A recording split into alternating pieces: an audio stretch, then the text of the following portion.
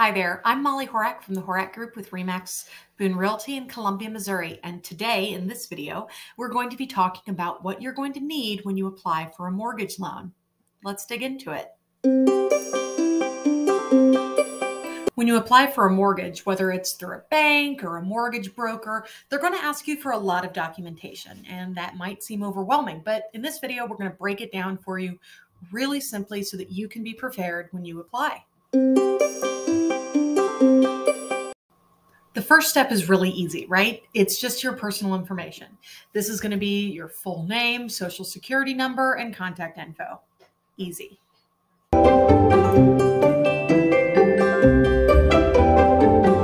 Next, you'll need to provide your proof of income. This can be in the form of pay stubs, W-2 forms. If you're self-employed, you'll need to provide tax returns for at least the last 2 years and probably longer. You'll also probably be asked for business statements and a global financial statement. Lenders also want to see your full financial history. So this is going to include things like your bank statements, investment account statements, other documents that show you're financially stable. So whatever you've got, make sure your lender knows about it. If you're currently renting, your lender may want to see a copy of your full lease or your rental agreement.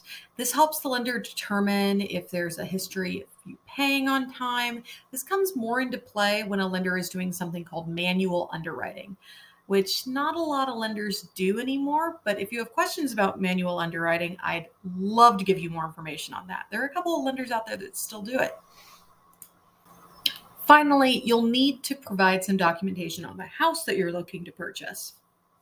So this is going to be usually the MLS printout that your realtor gave you, the purchase agreement if you're already at that point, your homeowner's insurance policy, who you're working with for your homeowner's insurance policy, that sort of thing. Ask your agent for any additional documentation you can provide and what should be provided and what shouldn't be provided to the lender. Make sure you don't make any mistakes on that. So that's what you'll need to provide when applying for a mortgage loan. Lenders just want to see that you're financially responsible as a borrower and that you're capable of making your monthly payments. Remember, they're not out to get you. They just want to make sure that they're putting you in a home that you're going to be able to afford and that nobody gets in trouble with this.